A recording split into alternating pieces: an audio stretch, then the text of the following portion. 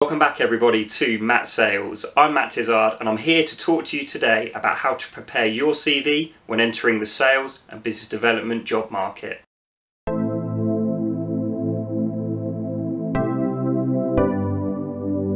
Firstly, a quick disclaimer. I actually think the year is 2022 and I think CVs will slowly but surely be phased out of business.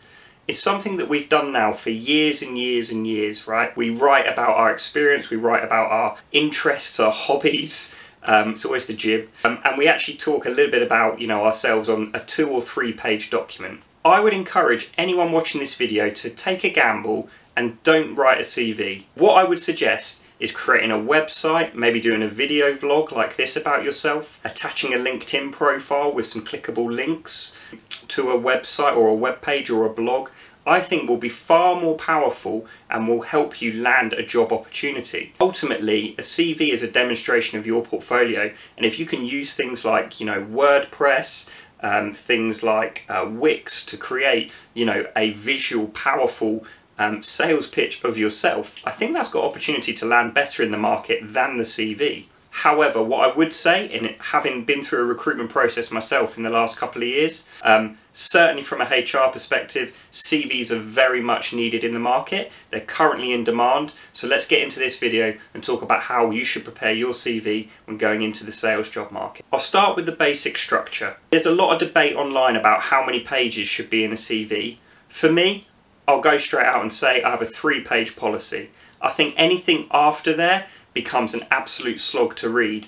And ultimately, when hiring managers pick up the job, they look at your first couple of roles, they look at your qualifications. It's very rare to find hiring managers really dig deep into every single point unless they are attracted to your CV from the outset. To kind of put into perspective how you're going to get down to 3 pages, I'm going to give you a quick hack. Firstly, I see people write at the beginning of their CV, I'm a proactive, ambitious business development manager with 5 years experience working in the... Right, whatever. Let's move that to the cover letter and give us a little bit more space, because what we're going to attach always is a CV and a cover letter, and by pretty much duplicating both of them 2 things, we're wasting space. So let's move that into the cover letter. Let's begin the CV, and structurally, it's quite straightforward.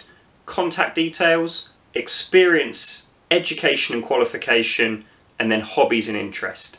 That is the simple way. Those clear, bold headlines, and then build your CV from there.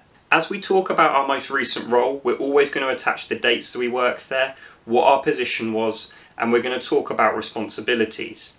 Now, a way you can differentiate from your competition is to actually talk about your achievements in a role and go one step further and attach numbers, because numbers stand out when a hiring manager, when a sales director, a chief revenue officer, when they're looking at your CV, numbers are going to stand out. I was 125% over target in the year 2020. I grew our new business accounts by 55% in Q4. I landed 7 deals in Q3 of approximate value £400,000, dollars or euros. Every BDM that applies for the role you're going for is going to have very similar responsibilities. What can stand out is the achievements, and I know from experience those numbers can really stand out and help you obtain that interview. Somewhere where there is always space for on the CV is for references and referrals. So if you have any people that you know a hiring manager or a HR are happy to contact, be sure to attach them to your CV. You can also link to your LinkedIn page, which hopefully will have a number of references and referrals from previous clients, previous colleagues, etc.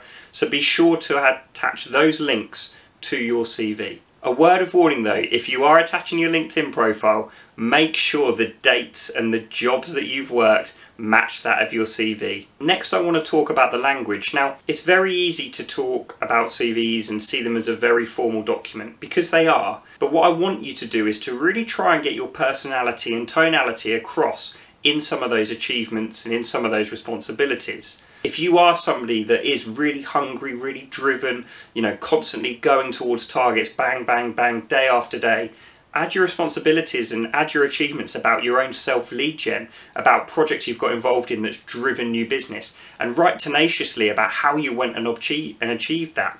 If you've got a really good achievement that you're writing about in your CV, Ask yourself why 3 times. Why am I adding that achievement? Why do I think it would be important? Why will it add value to my CV? And build into the picture of your CV how you went about obtaining that. So I talked in a previous video about interviewing and using P, point, evidence, explanation.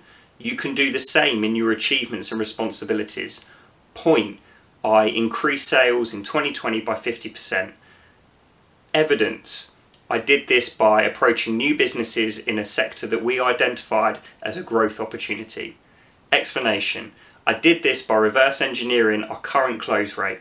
I knew if I sent 500 emails a month, I'd get roughly 50 responses, and from then I'd get about 10 meetings and I'd close 5 of them. So I knew if I did 500 emails per month, I would be bang on target. Final point I just want to make about CV development is thinking about tailoring each CV to the role that you're applying for. So if you've got a dual skill set and you've worked in sales, you've worked in account management, it's really about putting the right achievements and the right responsibilities into each of your job roles to mirror what the hiring manager is looking for. If you had a role that was out and out account management, 75% of the time, but 25% of the time you were dedicating your time to business development, and the role you're applying for is in the BD space, be sure to mention that. And what I see people grab a CV, make a really generic one, and just fire it out across the market, seeing what sticks. Now, there's a time and a place for cold emailing and cold calling, but when it comes to applying for jobs, that really isn't the time for it. You have got it all in your fingertips, how bespoke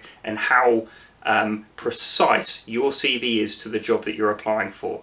So for each role, please make sure that you type down some of the responsibilities, some of the industries that the company you're applying for operates in, and make sure as applicably as possible you are relating your experience, your achievements, and some of the roles that you've done to that job description. And that's it really. That is just a really basic structure and some quick tips on how to prepare your CV when you're entering the job market, particularly when it comes to sales and business development.